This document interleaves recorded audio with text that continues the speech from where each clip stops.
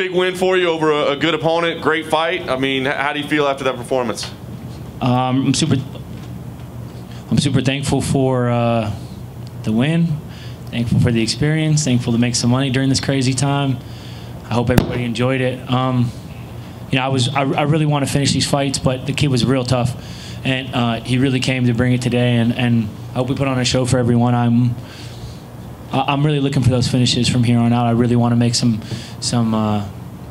I think we made a statement tonight. I think I made a statement, but I want to make the statement that I'm out here finishing guys, and I want to be known as an elite fighter because I really believe I'm the best 45er alive. So I'm happy with the win. It doesn't matter how good the fight goes, I'm never happy with my performance. So I'm real happy with the win, and I'm thankful to share it with my people tonight. So. Yeah.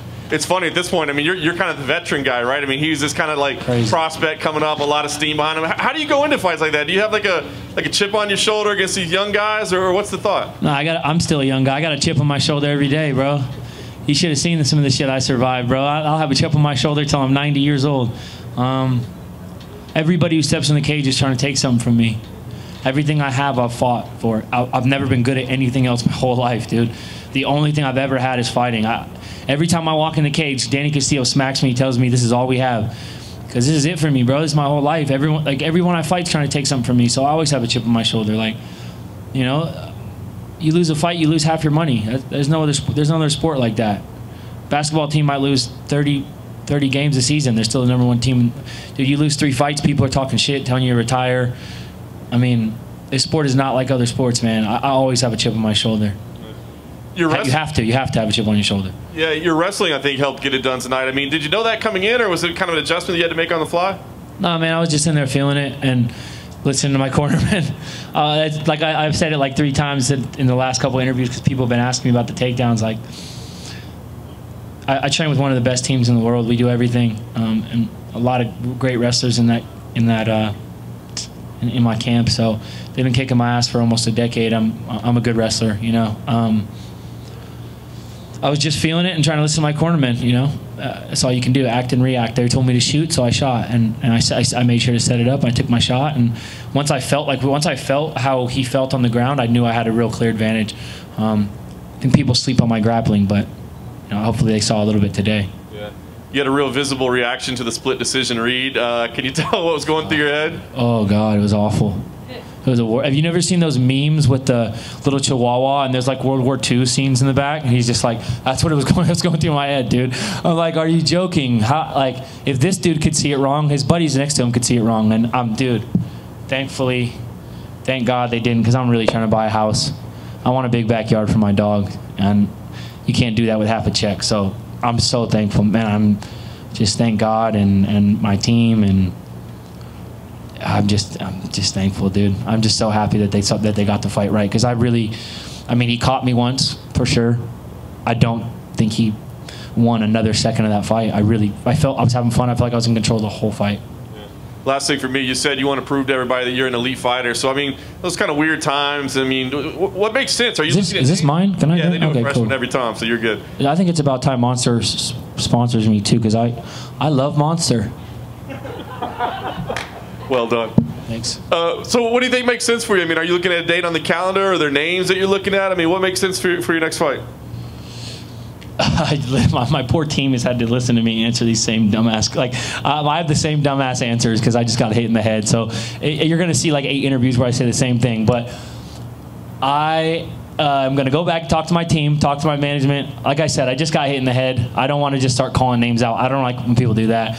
I'm going to call my shots, but there's a way to do it. And 2 minutes outside of a 15-minute fight, I don't think is the way to just start spouting names off. So I'm going to talk to my team. I'm going to talk to my management, and we're gonna call our shot and fight somebody. Hopefully, the next guys have got a big name.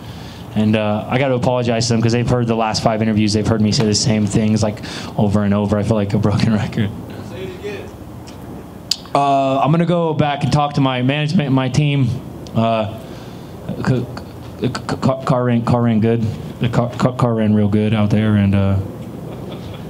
Andre, right here. You're throwing that right head kick early and often. Is that something you notice you've taken advantage of heading into this fight? Yeah, opposite stance. It's a good thing to throw that kick. I've done in other fights and didn't get recognized by the judges as much. But you know, when you watch good Thai fighters do that opposite stance, you know, it's a good way to shut down his power hand if we're opposite stance. And if you saw, he actually did a really, shout out to Jourdain, he did a good job with that to me. I think I had actually gone, he went ortho, so I said fucking went southpaw, and he actually ripped like 3 back-to-back hard kicks. And you know, my arm's not hurt, it's fine, but when he was doing it, it's real hard to fire back off that if he pins your arm to your chest. So I think that's just a common thing when you're fighting opposite stance, and I love to fight opposite stance. I'll fight mirrored stance too, but I'll fight staggered stance too. But when we're opposite stance, you know, why not let the head kick go? It looked like you were talking to him during the fight. What were you saying? I always talk during my fights, dude. You could probably hear it better now without the crowd, but I just love fighting. Like when I fought Sadiq, his cornerman was telling him when he was on top of me how tired I was, and I just kept telling Lloyd Irving that I felt great. I've done it a bunch of fights. This fight, he threw like 3 spinning things that landed. I told him you should just probably stop throwing spinning shit. And then in between rounds, I asked him if he was having any fucking fun yet. And I probably said some other dumb shit. I just love to fight, and I just talk I talk all the time. Ask my cornerman. I never shut up. So like when I'm fighting, why would it be different, dude? I'm having fun, man. Any new additions to the bookshelf? Dude, I gotta stop buying comics. I just bought. I went back and bought the 52. I heard it was real good. Yeah, I heard it was fucking great. So I'm gonna go home and digest that. I just finished. I'll keep this short for everyone who's rolling their eyes right now. But this isn't about you. This is about us. I just finished Doomsday Clock, which I really liked. Yeah, dude. You liked it? I liked it. I thought the ending could have been. The ending felt a little rushed, but I liked it. Super rushed. Super rushed. The ending was a little rushed. But on that topic, did you see? Do you follow Gorilla the Bear? Of course. Dude, did you see he just did the Dr. Manhattan of me? Yeah. Dude, that was going to be my next question. I am fucking honored. Gorilla the Bear. Wow, dude. Thank you. Like, whoo, so tight. Thanks. Everyone watching right now has stopped watching. They're like, I lost him like 3 nerdy references ago. We just went down a real rabbit hole. I gained like 1,000 followers this week. They're all gone. They've all unfollowed me on Instagram. And it's the right move.